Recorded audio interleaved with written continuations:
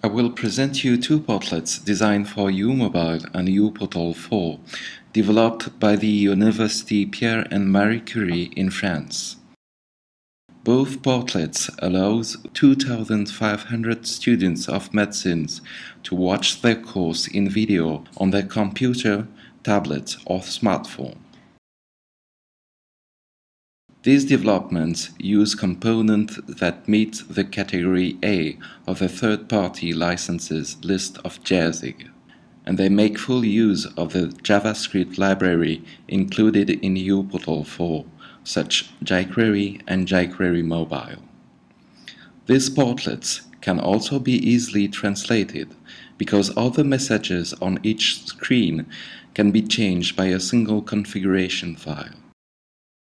The first portlet is called Video Live. It allows to watch the live video lecture on computer and mobile phone. This portlet can also be used to broadcast video of special events or conferences. Let's see the mobile view of Video Live, which is quite simple in design. The first stage of the service is initializing the connection to the server video and the automatic search of live video. When there is no live video, after 10 seconds the portlet changes of state and displays no live video for the moment. But it will request every 10 seconds in JSON-P, JSON with padding, the servers to see if there is a live on air or not. You can see the countdown for the automatic search. And when there is a live on air, the portlet displays the video. Like this. During the broadcast of the video, the portlet asks every 30 seconds the video server whether the video is still on air or not.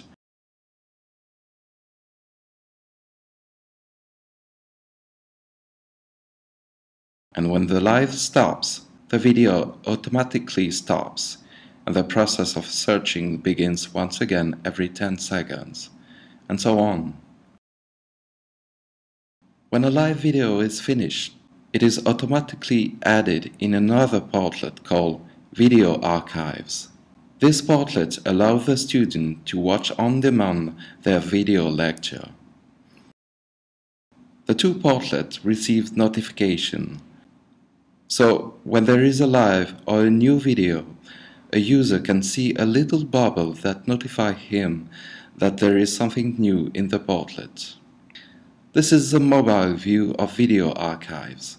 Here you can choose which period you want to see. In this screen there is also notification by period.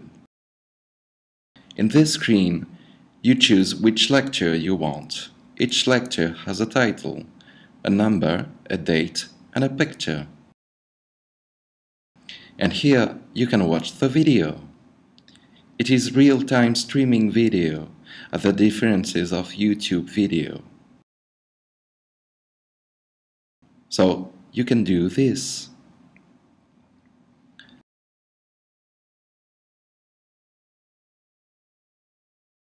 Let's see the desktop view of the portlets. For Video Live, it's quite simple, it's the same view. But the desktop view of Video Archives is more complex. In the Video On Demand portlet, a user can classify video by title, by date. Typing text in the search field, he can search by title, by date.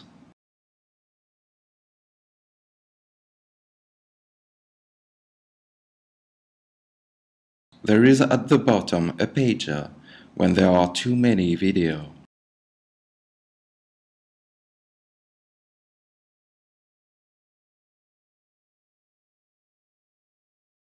A user can watch the video embedded in the page like this,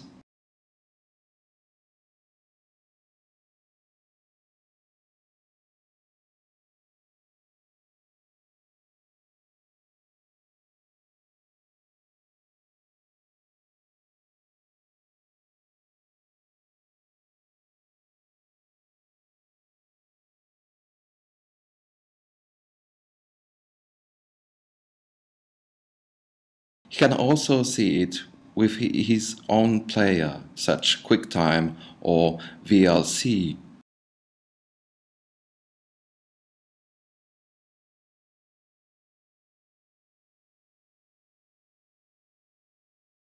And he can save the video in MP4 or MP3 on his computer, like a podcast.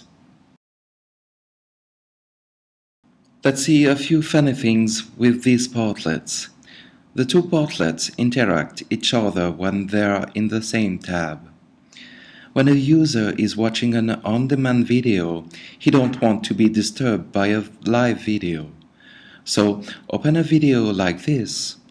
Change the state of the video live. You can see through the transparency of the overlay that video live is stopped by video archives. It is written in video live, you are watching another video. Automatic search of live video is stopped. And when you leave the video on demand, the search restarts in video live.